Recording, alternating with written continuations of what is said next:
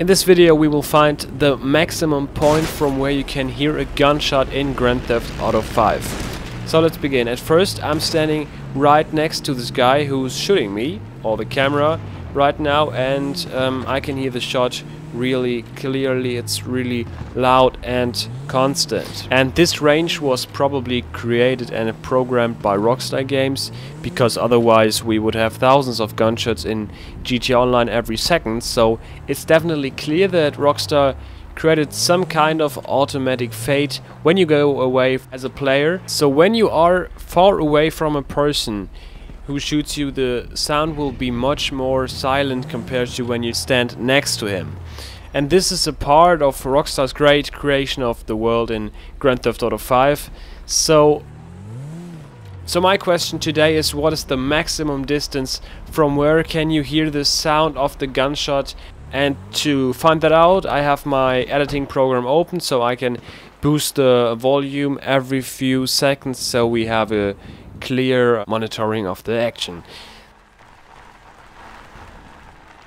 So there must be a point where Rockstar inserts a switch for turning off the shooting sound, but in this case you're so far away that you can't hear that abrupt switch from on to off. So in this video you will also see the waveform of the shot, and I will also boost the volume extremely in some parts, so it's not necessary for you to increase the volume on your device to hear the shot, so you can have the volume at a constant rate all the time.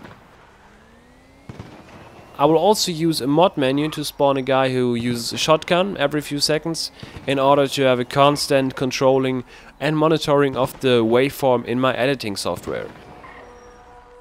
So let's start driving away, and you can see the waveform right there, and you can see these little bumps, and it's really constant. You can see this all the time. There's no drops or something. So we are on this huge airfield to have a long track, to have a straight distance and no curves or something, so it's really easy to see for us. Now I have to stop every few seconds because the vehicle sound is pretty loud.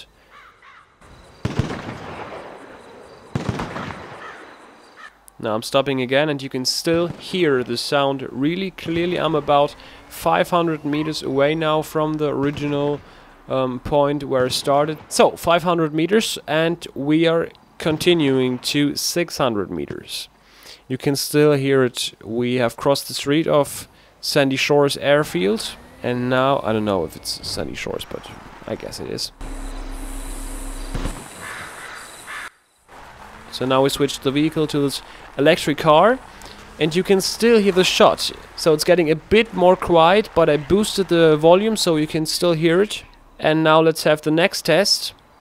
So in the next clip you can see that the waveform is already hitting again. So we still have that shotgun sound, and it's getting really quiet right now. I think we might reach the top point.